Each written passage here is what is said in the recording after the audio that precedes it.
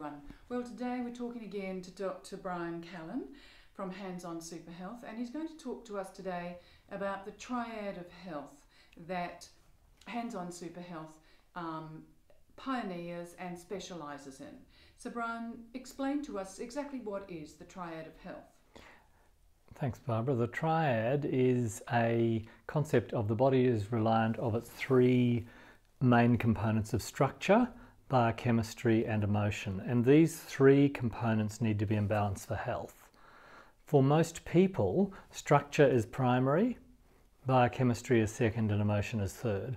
There is always a shifting interplay, so it's probably fair to say that emotions are the reason that a lot of people can't lose weight, but sometimes there's valid biochemical, hormonal and other functional reasons. But it's probably to say this concept of habits are one of the reasons that it's not easy to maintain the focus of losing weight as you want. Okay, so if we talk about the physical, is that where you would start? We'd always start with the physical. Standing tall, moving well, having a minimum of stress in the body, a better allocation of resources. Roger Sperry did work in the late 70s. He did a PhD study where he looked at the energy that the body consumed when it was distorted, and his findings were that the brain activity increased exponentially the more the body was distorted in gravity. So working on some of those quite 30-40-year-old findings, we're seeing that if we can establish stability in the body and good posture for that person, you optimize their energy consumption. So is that what you mean by structure governs function? Totally. So if you have a level, sturdy base in legs and pelvis, the upper body and the trunk has a firm foundation to work on. And then you optimize moving, sport, sitting, standing. Okay, so then what would you as a chiropractor do? How do you work and look at the structure? How do you find out what's wrong? We start with an initial workup that provides a basis of information. So postural x-rays will be very revealing. No one is textbook normal inside. So we'll commonly see variabilities that often help to explain persistence, often see anomalies that mean you should never ever touch that area, and also see how the body's aging. The bone is the densest material in the body, and when the bone is aging, the body is aging faster.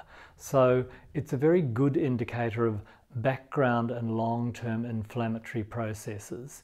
So the faster the bone is aging, the more all the tissue's aging. So we want to understand that and ensure that we get it right. We do layered investigations with muscle tension and inflammation, range of motion, stress management. All of these things tell us how that body is coping with itself right now.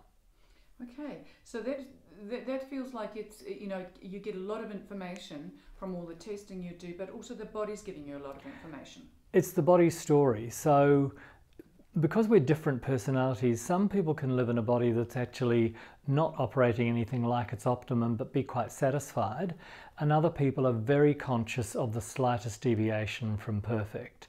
So because we are a spectrum of sort of abilities and satisfaction, it's the person's individual desire that might bring them to us.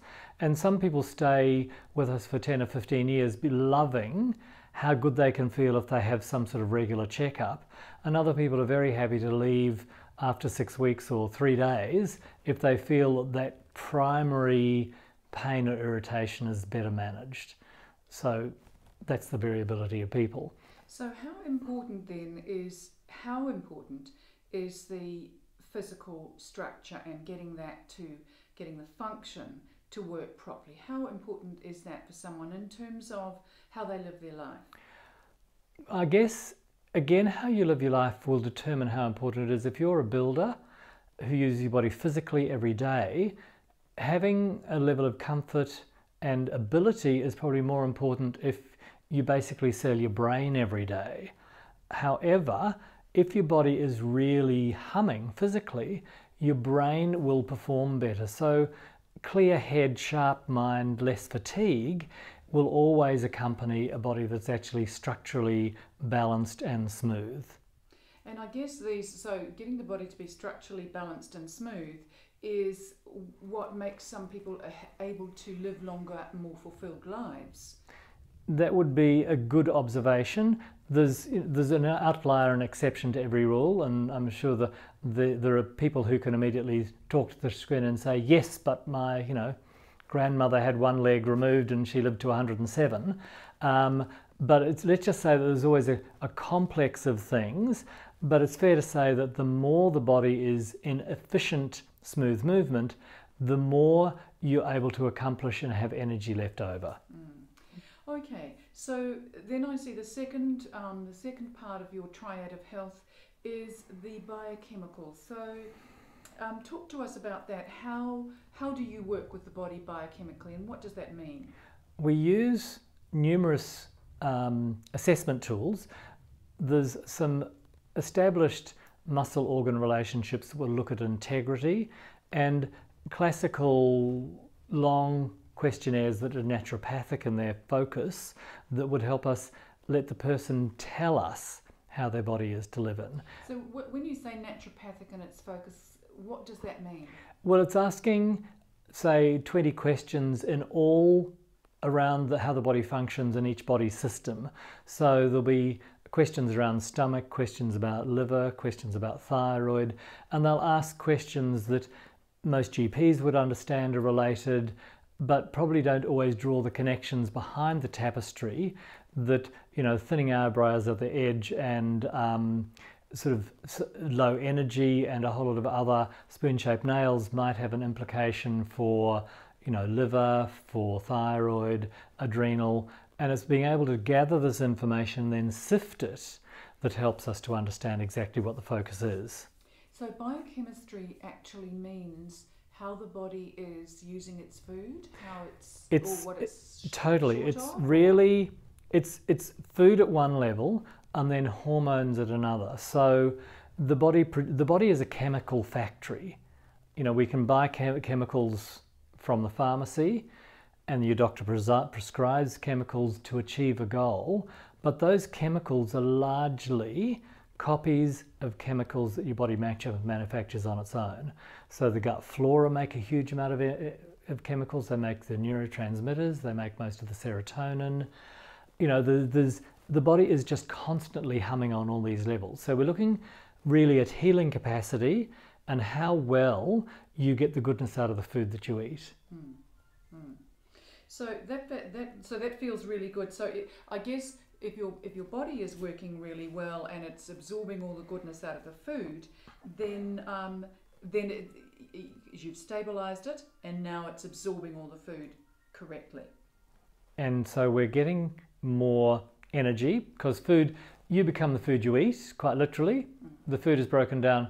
A large percentage of it is used for energy, but a significant percentage is used for tissue turnover. A really interesting quote is that December 31st, from January the 1st to December the 31st, most of the cells in your body are different. They're mostly replaced in 12 months. Some take longer. So that means that in that time period, you're kind of a new you, which is a really exciting and interesting prospect that you can steer what sort of new you become. If you get the best of the food that you put in, if the neurological feedback is perfect and every cell's getting a perfect supply of oxygen, blood, nutrients, you're going to get a better class of cell next year than last year if you give it more of what it needs. Oh, that's wonderful. So what's the role then in supplements? What is the role of supplements in achieving this balance? Supplements would be called, if you like, therapeutic focused nutrition. So there's certainly a classical view that you can eat your way to health, and that would be largely true. To get a therapeutic dose of certain nutrients, it would be difficult to eat enough of the whole food. To get enough vitamin C to really sort of get on top of a cold and help you, you're not going to do well on 15 oranges. That will create its own imbalance in the system. So for a therapeutic purpose, taking a concentrated form of something, either as an oil or as some sort of compound of herb, will give you therapeutic benefit for that organ system that it's targeting. So how long would somebody need to stay on a particular supplement, given that, of course, all bodies are different? But do you see things righting themselves quite quickly? Some things, you could do a detox program that would be super effective in 4 to 6 weeks. Okay, if someone had a family history of a weak stomach, a weak liver, they might do 12 months on a program that would be really supportive. And we look after people who really, in the longer term, who might be in their 60s, as I'll say to them, for as long as you're upright and breathing, you should have this sort of generalized support in your body. So it might be quite anti-inflammatory, and it's, say, gut rebuilding.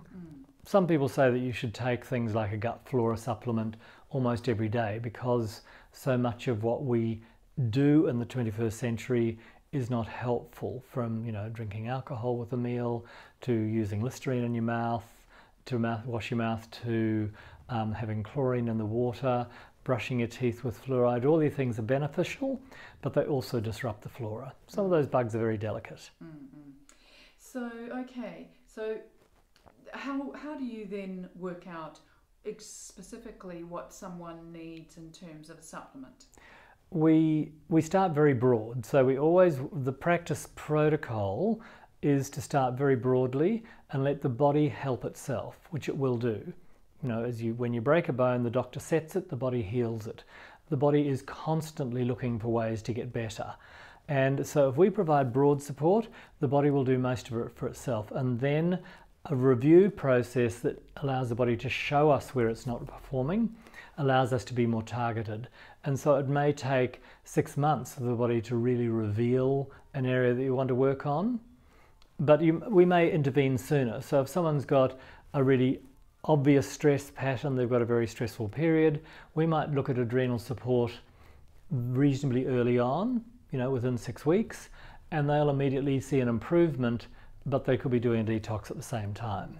So I guess it's really a matter of catching it before it escalates into something more serious or more difficult to shift. Correct. And the body is, all of us are habit bound, but we're very quick to adapt. So I quite like the idea of seasons, that it's just moving into early summer or late spring, early summer. And so when it's now 12 degrees, it feels quite cool, yet 3 months ago, 12 degrees was so warm you could take a sweater off and just have shorts on, because the average temperature was 5 degrees. So don't take long to acclimatise and find a new normal. So often you don't realise the body's changed its function until you reach a critical tipping point where it's actually really not working properly. Okay, so we've talked about the physical, we've talked about the biochemical. Talk to us about the emotional. So what's the connection between the emotional and the body? Well, in lots of paradigms, we're emotional first and physical second. However, we're in the physical, and for most people, working with the physical is a very good starting point. Emotions probably govern our patterns of behaviour a lot of the time. So if we find personally that you are maybe not achieving the goals you want, you can't apply for that new job because you have too much self-doubt, or you procrastinate even putting the application in, looking at how that pattern established, and we're presuming you've done an amount of work. So we've cleared the decks, we've got the body straight, we've got the gut working well, then you can look at why that might be so. And it could be an event that set that up, or it could be an organ system that's actually holding you back. So in language, even in our Western fairly scientific view of life, we still talk about people being livid with anger, which is liver, or expressing their gall. They've got a lot of gall to say that, which is this concept of sort of resentment through gallstones, gallbladder, butterflies in your stomach with excitement and not in your stomach with fear. So we do have these words that associate organs. So we want to strengthen the organ systems in phase 2 so that when you come to the emotions, the body's really ready to change. And then you can be your best and set some new goals, not really be hampered by your old patterns of behaviour. So exactly how do you work with